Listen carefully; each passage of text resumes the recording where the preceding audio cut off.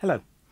You know, the vast majority of camcorders sold throughout the 80s and 90s and into the noughties were Video 8. And a much less popular format was VHSC.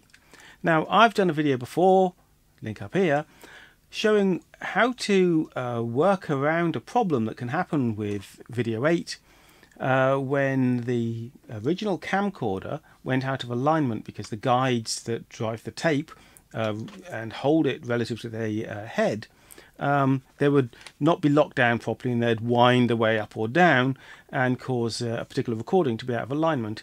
And I could match a player to match those defective recordings. Now, that fault can happen with pretty much any videocassette format, but it's less of a problem with VHS and Beta and the likes because the track width is so much wider. At least not such a problem if long play wasn't used. However, this VHSC tape is one that has an alignment problem. So the first half a second of this tape plays okay, and then the rest has a mistracking bar at the top of the picture. So we're going to have to try to align a player to match. And a further complication to this, I'm UK based and this is an NTSC recording. However, most UK players will play NTSC tapes. So first thing I need to do is put it into one of these ghastly adapters. You have to make sure you don't get any slack on the tape when you put it into the adapter. If it sits on the wrong side of these guides, it can chew the tape a treat. And I think that's one of the reasons that VHSC tapes are often chewed. So once it's loaded up, you need to check that the tape runs nicely all the way along the edge. Now, I don't want to misalign one of my top Super VHS machines with time-based correctors and all these nice features just for this bad tape. So I'm going to use a slightly more modest machine here, but it's still a Panasonic. Actually, this is a DVD player and VHS machine in one combo contraption. And I'm going to see if there's any chance of matching it to this defective recording to get at least a satisfactory picture from it. Let's get stuck in. Okay, so this is the machine I'm using. It's, like I say, a fairly modest machine. It does have hi-fi stereo sound, but it only has composite video output. I think given that we're just trying to get something from this tape, that will do. Now we'll put this in and see what we get. And the problem here is that the top of the picture is a mess. But as the machine tries to auto track, that bar is moving up and down a little bit. And that's crucial, because if it didn't do that, if it was completely stationary, that might imply that there was no recording on that part of the tape because the tape was creased or there was some other fault that prevented the machine from making a recording on the part of the tape. But in fact, we're seeing that it does move up and down a bit, which says to me the most likely scenario is that it's purely a misaligned head guide, and we might be able to match a player to that faulty recording. And I have special tools for the head guides as well. So let's start by taking the lid off this machine. What is it? It's DVD CD player and videocassette recorder. It's not even a DVD recorder, so it's nothing special. It says the model number is NVVHD1. Implies it might be their first combo deck from the dying days of VHS. Something to note about this, there is an S-video out, but that's only for the DVD side, not for VHS. Right, here's our fairly basic mechanism, and it seems to be tolerating the fact there's light shining into it because, of course, VHS has this problem with optosensors. Now here are the two guides. I should point out this machine is being run from an isolation transformer, so even though I don't want to stick my finger in a power supply over there, it's a lot safer than if it was being run on raw mains.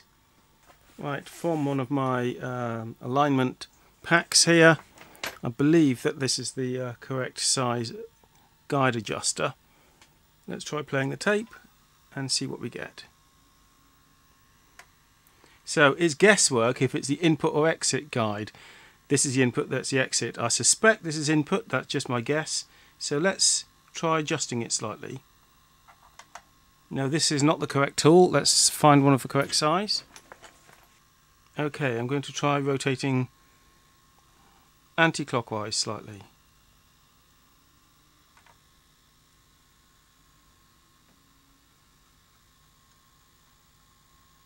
No improvement. Back to its start position, clockwise. No improvement. Back to its start position. Okay, we will try the exit guide. Making a bit of a mental note of where it is at the moment. Clockwise, half a turn. If it'll let me. No, that's messing up the bottom of the picture. Fairly sure this won't help. Anti-clockwise, half a turn. Messing up the bottom of the picture. So I was right that the top of the picture is going to be associated with the left input guide. But it didn't appear that adjusting the guide helped. I'll have to try a bit further.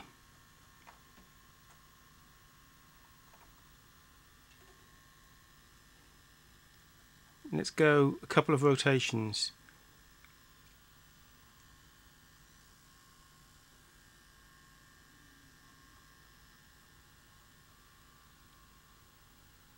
Nope, that's made a complete mess of it. Go back again.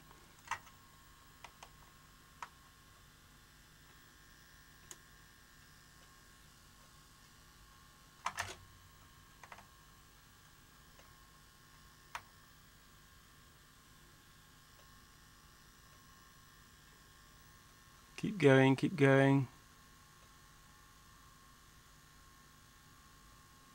We are there. We are getting there.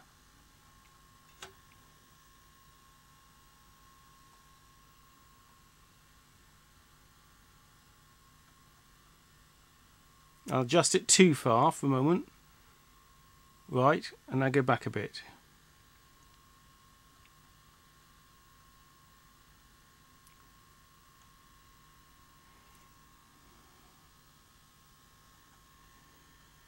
Now that all seems a bit unstable, and you might say, well, that's never going to work.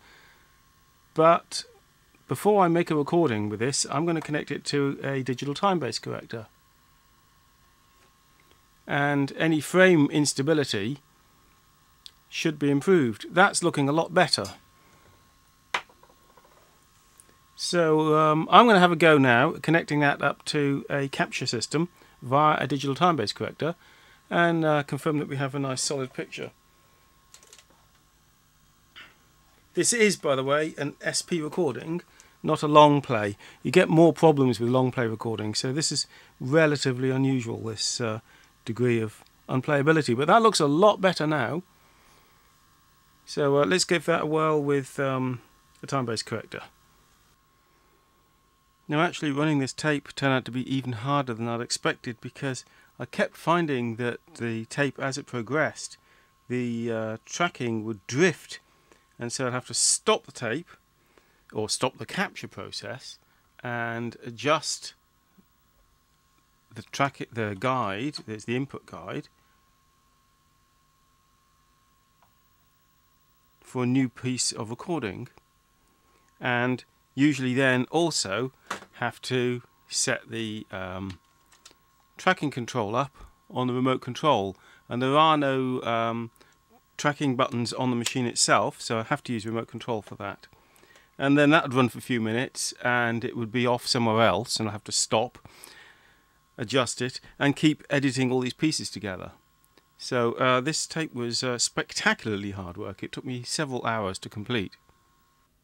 But it was worth all the work, because we went from something that was initially completely unplayable to a result that was, I'm sure, over 95% good, with only very occasional mistrack errors. But having completed what's got to be the hardest VHSC tape I've ever had to run, I've got something else to do. Now, the proper way to reset this machine back to its proper alignment would be to get the service manual and find how we defeat the auto tracking, set the oscilloscope here up to the RF output from the head amplifier, and adjust the guide for perfect FM envelope, and you may have seen me do this on some other equipment in the past.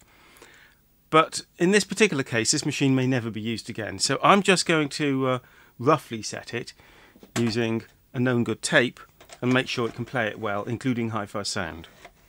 That's the state the machine's been left in when it was adjusted to play the customer's very bad tape, and I'd had to adjust the guide upwards, so I'm going to adjust it downwards now.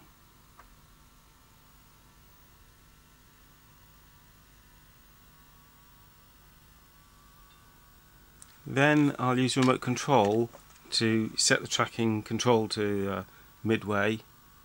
Just by, usually on these you press tracking plus and minus at the same time, and it resets it and it's not hunting, so that's a good sign.